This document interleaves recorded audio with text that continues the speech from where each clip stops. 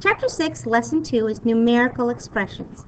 Here in the warm-up, it says the table shows the cost of different snacks at a concession stand at the school hockey game. We want to write the expression that will give you the cost of each. So here, first of all, when you look at this, we have 3 things of popcorn, and popcorn costs $2. So how much is it going to cost altogether? $6. Very good. So in order for us to figure out what that 6 was, what did you have to do? Multiply 2 times 3. Very good. We multiplied 2 for $2 times 3 popcorns. That is my expression. Is everybody clear? That's what gave me the $6. So how about for the hot dogs? How much does it cost for a hot dog? I mean, for 4 hot dogs?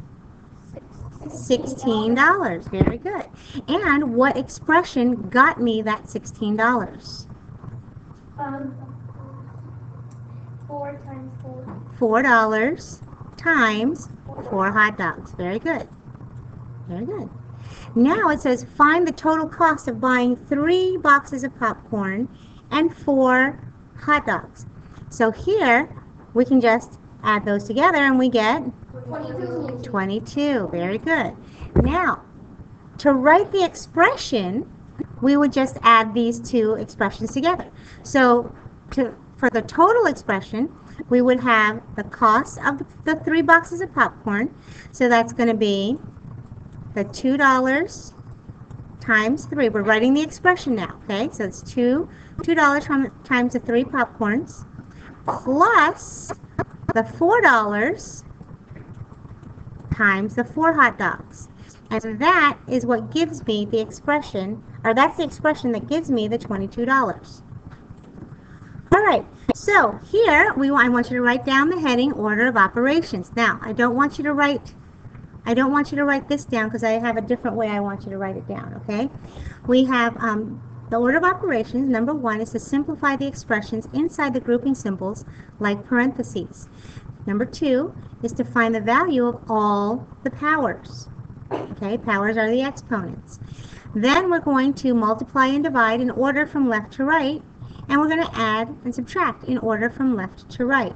So here, the special way that I want to talk to you guys about this is, do you guys have a way to remember the order that you're supposed to do things in your expressions? Good. So yes, so it's the PEMDAS. Please excuse my dear Aunt Sally. Is everybody clear? So rather than doing please excuse my dear Aunt Sally with a PEMDAS, because we have other grouping symbols other than parentheses, we're going to call it GEMDAS. Okay, so it's G E M D A S. Okay, where the G stands for grouping symbols. Here, GEMDAS. The G stands for grouping symbols. The E stands for exponents. Good. The M stands for multiply. Very good. The D stands for divide. The A stands for add. Very good. And the S stands for subtract. Very good. Now, what's very important here is that the multiplication and division, with the multiplication and division here, you have to do from left to right. Okay? So, when we multiply and divide, we have to go from left to right. When we add and subtract, we also have to go from left to right. So this is the order of operations, the GEMDAS. The grouping symbols, here you have parentheses that are grouping symbols. Whoops. You have parentheses that are grouping symbols. You have brackets that are grouping symbols. You have the square root symbol is a grouping symbol. The fraction bar,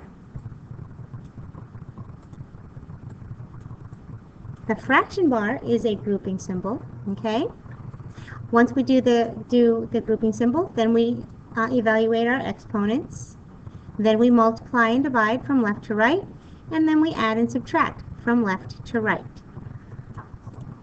So here, a numerical expression like 3 times 2 plus 4 times 4 is a combination of numbers and operations. Please make sure you write down that definition. It's a combination of numbers and operations. Now, the order of operations, which we just talked about, tells you which operation to perform first so that everyone finds the same value for an expression. For example, here it says find the value of each expression. So here we have, for example 1, 10 minus 2 plus 8. Here, there are no grouping symbols, there's no exponents, there's no multiplying or dividing. So here we have adding and subtracting, and we have to do that from left to right. So adding and subtracting from left to right means that we have to do the subtraction first. So we have 10 minus 2, which is 8. Then we write the rest of the problem. So that's 8 plus 8. And then 8 plus 8 is 16. So for example 2, we have 4 plus 3 times 5. Now on this one, multiplication comes first, right? Then we do the addition. So here we're going to multiply 3 times 5 first. That gives me 4 plus 15. And then we add together and we get 19. So for got it, problem letter A, we have 10 plus 2 times 15. So the first thing we want to do according to our order of operations is the multiplication. Very good. So we're 2 times 15 is 30. So what we write is, is 10 plus 30, right? And then 10 plus 30 is equal to 40. Now look at how I've shown my work. Okay? You have an inverted triangle. Okay? Now, that is the way I want you to show your work. When you show your work, when you are evaluating order of operation expressions, numerical expressions, you will not work horizontally. Is that clear? All right? So, go ahead and do letter B, and then we'll do it together. Your final answer is 32. Because remember, you are doing multiplication and division from left to right. So if the division comes first, when you're looking at left to right, you do the division first. Is everybody clear? So now we're going to talk about parentheses and exponents. Please make sure you write down your heading. Parentheses and exponents. In this section, you don't have to write anything down in there unless you want to. Expressions inside grouping symbols, such as parentheses, are simplified first. Okay? Whatever the grouping symbols are, you do the grouping symbols first. We'll follow the order of operations inside the parentheses. For example, in the expression 3 plus the quantity of 4 squared plus 5, you will need to find the power of 4 squared first. You do the exponents that are inside the parentheses first. Does everybody see that? Okay? So here, in this expression right here, we would do the 4 squared first, and then once we did that, then we would add the 16 plus the 5. When I say the quantity of, that means that the things that are going to follow are going to be in parentheses. So here I said the quantity of 4 squared plus 5. So that quantity of means the next part is going to be in parentheses. So example 3 and 4, here it says find the value of each expression. So example 3 says 20 divided by 4 plus 17 times the quantity of 9 minus 6. So when we do this, when we evaluate this expression, we are first going to evaluate what's in the grouping symbols. So here, the first thing we're going to do is 9 minus 6. So 9 minus 6 is 3. Please notice that we also rewrote the entire rest of the problem. Is everybody clear? Okay, you need to make sure you write down the entire rest of the problem. So now we can evaluate this next line. So in this next line, we have multiplication, division, and addition. What are we going to do first? Division. We're going to do the division first. We're going to do the multiplication and division from left to right. Okay? So, now, on this example, I'm going to tell you that you can do this. You can do the 20 divided by 4, and because they're completely separate, you can do the 17 times 3 at the same time. Okay? So, you can actually just skip that line right there. So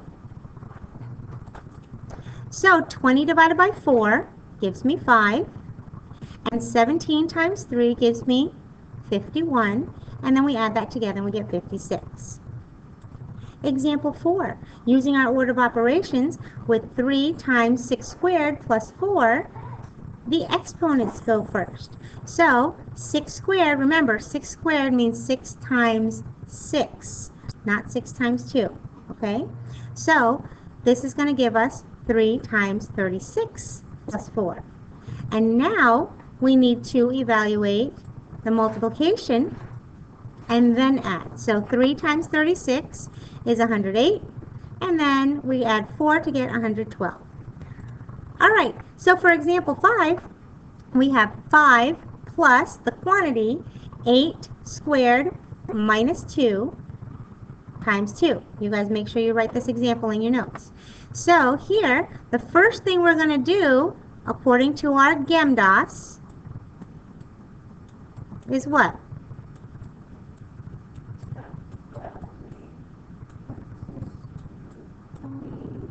The grouping symbols. Very good. We want to do the grouping symbols first.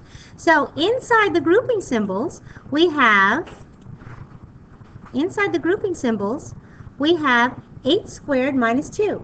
So what am I going to do first? 8 times. The 8 squared goes first, right?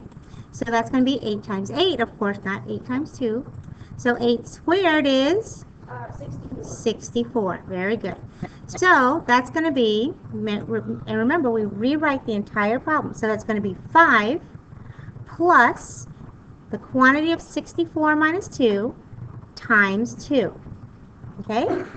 And now we can do what's in the parentheses. So 64 minus 2 is 62. And now what am I going to do in this line? We're going to do the 62 times 2. Very good. So 62 times 2 is 124. 124. Very good. And now we can add. So 5 plus 124 is 129. For letter C, we have 25 times the quantity 5 minus 2 divided by 5 minus 12. So according to our order of operations, we're going to do the parentheses first. Very good. So we've got 25 times the 5 minus 2, which is 3, divided by 5 minus 12. Make sure you write down the entire rest of the problem. So now, what am I going to do for next? 25. Very good. We have the 25 times 3, which is going to give me, 25 times 3 is 75. Now we're going to write the rest of the problem, divided by 5, minus 12. And now 75 divided by 5 is 15. Very good. And then we're going to subtract 12, which gives us 3. Very good. And again, we are showing our work here. And there is our inverted triangle. You got it? So go ahead and do letter D, and then we'll do that. And then we'll show you the solution. All right. So for letter D, we have 24 divided by the quantity of 2 cubed plus 4. So, in the grouping symbol, that's the parentheses, we have to do the exponents first, right? So 2 cubed is 2 times 2 times 2, which is 8. 8. So here we have 24 divided by the quantity 8 plus 4. So now we can do what's in the parentheses. 8 plus 4 is 12. So now we have 24 divided by 12, which is 2. So example 6 says write an expression for the total cost of 5 lotions, 2 candles, and 4 lip balms. Okay? So here, this is just like what we did in the warm-up, right? So here we have, let's see, 5 lotions. So there's 5 lotions cost $5. So that's what we're going to put here is 5 times the $5. Then we have 2 candles. How much is 2 candles? $7 times 2. And then we've got 4 lip balms, $2 times 4. So each one of those separate multiplication problems get added together to get your total cost, right? So here we have 5 times, this is, we rewrote this as 5 squared plus 2 times 7 plus 2 times 4. Did I have to write this as 5 squared? No, you could have just done 5 times 5 and you got 25. Then, as a matter of fact, we can actually skip all of these. Let me show you what we can skip. We can skip this line, you can skip this line, and you can skip this line. You can do all of those all at the same time. Okay? So 5 times 5 is 25. 2 times 7 is 14. And 4 times 2 is 8. And then you just add them all together. So 25 plus 14 plus 8 is equal to 47. 47 what? Dollars, because this is a word problem, right? So Alexis and 3 friends are at the mall. Each person buys a pretzel for $4, sauce for $1, and a drink for $2. Write an expression for the total and find the total cost. So here, how many friends are going? All right, so there are 4 people going. So here, we're going to multiply the $4 times the 4 people, right? Okay, and we're going to multiply $4 times, this is for the $1 times the 4 people. You with me? Yeah.